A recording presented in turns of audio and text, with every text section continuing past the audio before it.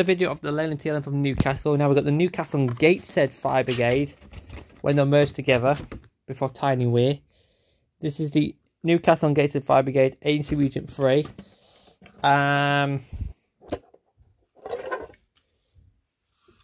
You do get an extra ladder to make it into a pump ladder, which is a very cool gesture to do, because I've never actually had that before. But this one's broke, I think.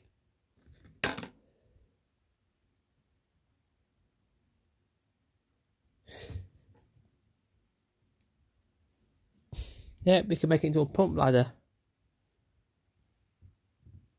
That's cool. Anyway, here is the Newcastle and Gateshead Fire Brigade Intermediate Free Pump SVK 4220. We do have lockers, the crest on top, joint Fire Brigades. We do have some nice doors, it's nice brown colour. We do have, I've got some itchy nose, sorry.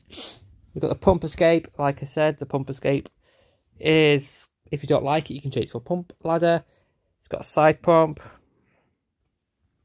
Here's the back of the fire engine, looking absolute smashing. And then we've got the lockers again, next to side pump area. And it's got crew cab doors, very glistening colours. It's got a hose reel on top, a lamp. It's got another hose reel on this side. It has this very cool ladder. It's got this nice fire engine red wheels. It's got brown and red. Very nicely detailed, guys. With the grill, it's very nice. The grill's very nice. It's got circle side handles on the side. It's got the rear edge SVK 4020. It was weird that it was in white and it was black at the back. I don't understand that.